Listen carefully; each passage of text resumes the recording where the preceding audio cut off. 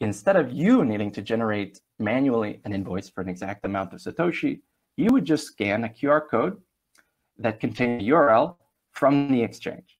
Your wallet, which could be on your phone, and it has a camera, you scan the QR code.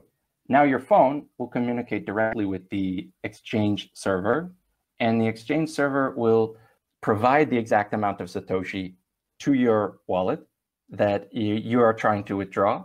Then your wallet will generate an invoice and send that invoice automatically to the server, and the server will pay it.